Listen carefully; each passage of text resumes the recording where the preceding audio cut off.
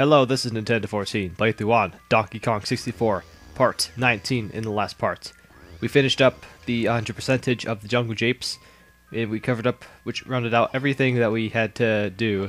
Now we had all 5 Kongs, as you can see right here. We got all 500 bananas in the current areas that we've explored already. So that leaves just one thing. Back in the Frantic Factory, there's the Drop and Scott portals that we haven't even touched on since we even went into the Frantic Factory. For the Drop and Scott portals, you need 200 bananas. Not really that much, but I guess you could just get through this by just 100%ing with just 2 Kongs.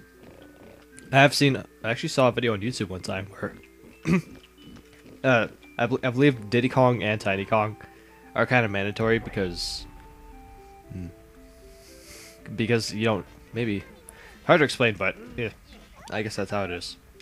Let's just get out Tiny Kong here and just give the last half of the required bananas here. Now, if I can come up with what I was gonna say here, now, this video is also gonna be short, but also gonna be the only part that I record for today because this is the recording for April 15th. That means I'm gonna be working on a bit more videos after all this because it's the day of Mewtwo. Let's just call it that. Ooh, voice crack. Let's just call that the day of Mewtwo. April 15th, 2015. Just call it the day of Mewtwo, where everybody uploads videos about how Mewtwo's in Super Smash Bros. For Wii U. But what about this game? This game gets released on the Virtual Console. I mean, give it some credit. Anyways, let's go towards the door, the boss with Tiny. Oh boy. I mean, what could possibly be this way? You know, with Tiny Kong just being absolutely notorious sometimes. But all right, got this strange little area just with this soul glowing pillar. Well, now it's a pillar. Okay. So I think I can also go about saying, if you guys haven't remembered, I actually made a second channel. It's called Smash Generations 1. Forget about the other one, Wolf Zero, because that channel's dead for obvious reasons. Now I'm actually thinking about going back and making some videos for Smash Generations 1, because I actually have one idea for what I could do for that channel. Usually I put Sonic music in those videos, but you know what? Now I actually dug into some Mega Man music, and I want to play Smash Bros. For Wii U with Mega Man music because I did get the chance to buy some of the outfits for Super Smash Bros. For Wii U, which includes Mega Man X's outfit. Really glad I actually got that. Now here's this boss. I'll just quickly get into mentioning this boss. This is Mad Jack. He's pretty much a Jack in the Box. He's gonna be jumping around you like this, and you pretty much have to wait it out. Don't just pretty much run from him or run in circles. That's also a pretty good idea. He seems to book it whenever he's we're like a couple spaces away from him. But for the one, oh jeez, I didn't see him. I thought like he had another space to go, but in case if you do fall off or get knocked off, then it'll just come back up. So no worries. You can also look at some of these pillars, such as like the warning sign. That'll indicate that it's out of bounds. And this camera is just being the absolute best, shall I say. Getting back to how he moves. He'll move a lot slower when he's gonna land on a platform that you're currently on, but if it's towards a platform that he's not on, then he'll just move fast. I want him to throw that, because he's gonna throw those cannonballs. And you want to look for these 2 switches. There's one switch on a blue panel, and there's another on a white panel. You want to make sure you hit the switch that's in the same one that he's gonna be landing on. So for instance, if he's sitting on a blue pillar, then you want to go over to the blue pillar that has a blue switch. If you try and hit the other, if you try and hit the switch that doesn't match the color that he's standing on, instead what will happen is you're gonna be the one taking damage here. So just note it there. And apparently, don't fall off. Okay, good. I can't see where the thing is. This is how ridiculous this boss can be sometimes. Sometimes, I'll just be real jerkish to you. Other times, she's just, I don't know. Maybe this was intentional. They actually turned off the lights for the switch. Well, that was kind of ridiculous. I mean, when he's stopped like that, that's your chance to actually do it. But one easy way to avoid Magic is when he's jumping over, you can just jump to the platform that he just jumped off of. I believe you can press R if you want to and actually disable the auto camera thing. All right, now I actually see it. Okay, I guess the third time they make it so that. Oh, I thought that maybe I was just thinking of a different tech, but yeah, this cannonball attack or cannonball projectile that he does really screws you. And you can tell how I hate this boss because it's just ridiculous, just because of his attacks and everything.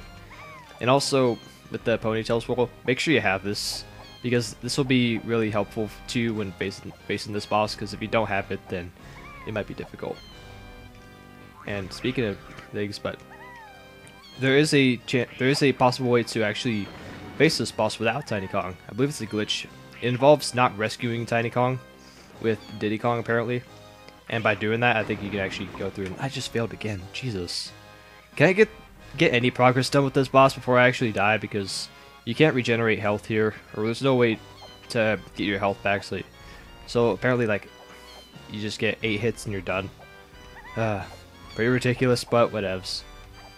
Once we get more life, apparently, or hopefully we can get more life later on from Candy Kong. I mean, she gave us 1 melon. How about another one, huh? Alright, now that's over.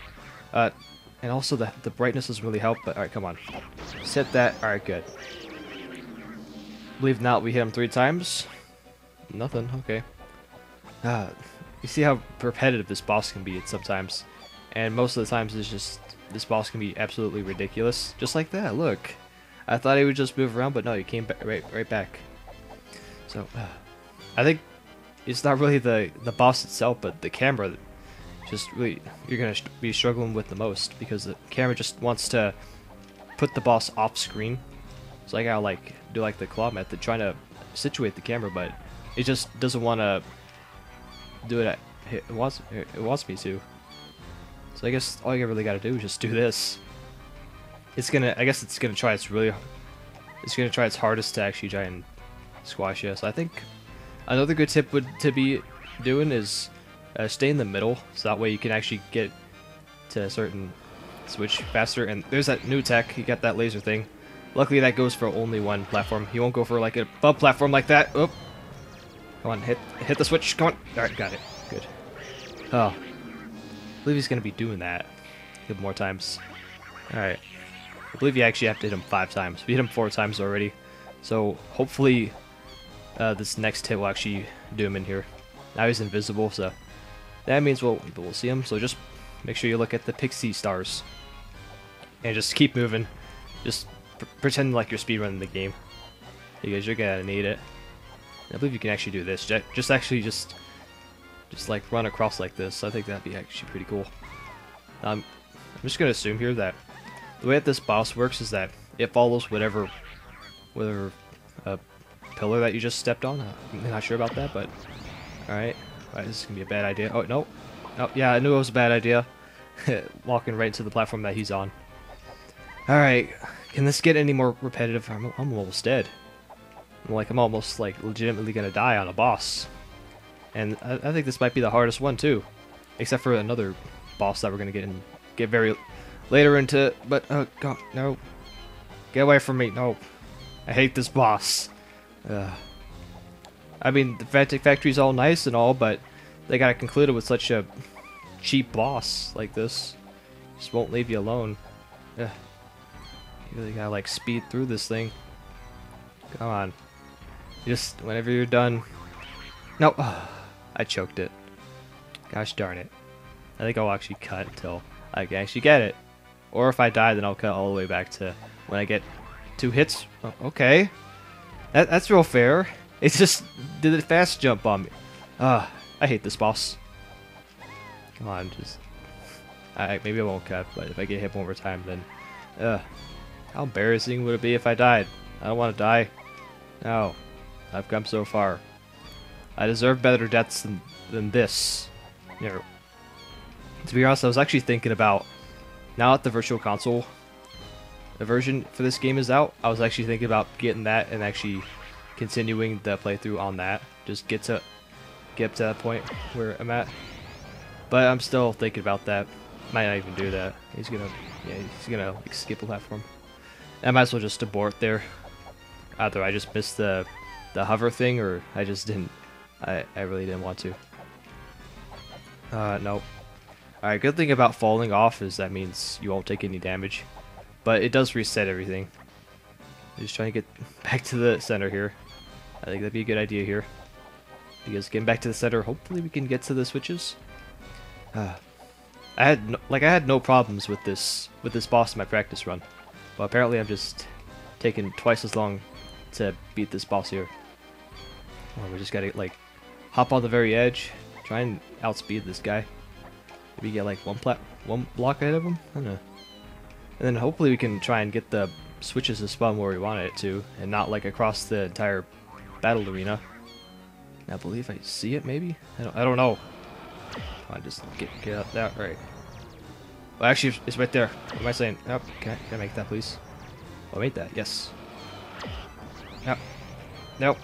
Come on. Alright. Yes. Right there. Come on, hit it. Alright, got it. Yes. Huh. I actually thought I was going to fall off, but alright, good. By far one of the more annoying bosses out the way. And stands in our way is just us and collecting that boss key. Luckily we got that done. Alright, come on. Jump for it. Like, I guess I haven't explained this or mentioned this already, but it does appear that there's like a lot of lag in this game. But the interesting thing about how the game developers for the Donkey Kong 64, you know, this game, the way that they handle it, it's kind of interesting how they actually when the game starts lagging, they actually speed up the movement of the characters. I'd say it's pretty clever, but I don't see many games doing that, especially Rare. I mean, it looks like any other rig games they could do that, but whatevs. Now we got the boss key. Let's just take the boss key to K Lumsy and see if there's anything for us. But then again, when we got the last boss key, it opened up 2 areas. So what could happen? I don't know. Let's just get the special boss key. There you go. All right.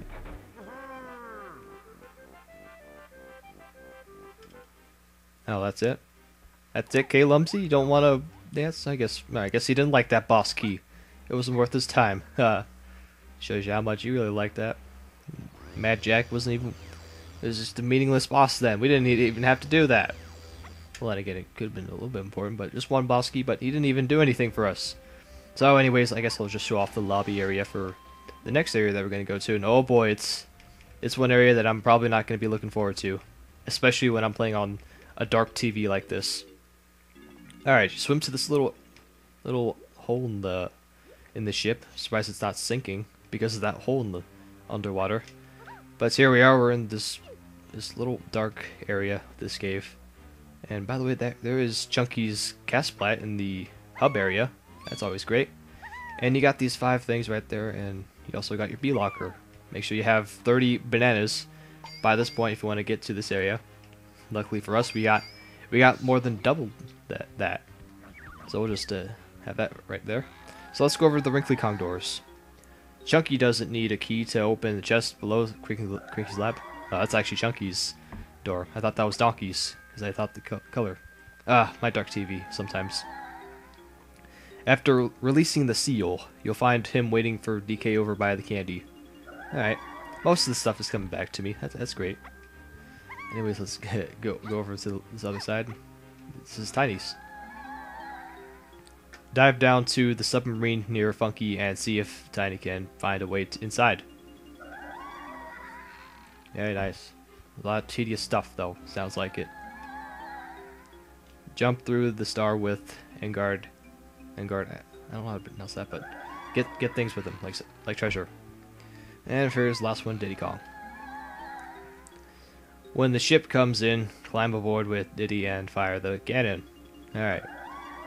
So I still not thinking about, or I haven't decided on who I'm going to start these parts off with in this next area, but I think I'm going to go with my guy here and say it'd be a good idea to start with Lanky Kong here. So that's going to be it for this part. Tune next time for part 20. Jeez, we're already at part 20. As we're going to be entering the Gloomy Galleon with with Lanky Kong. So till then, see you guys later.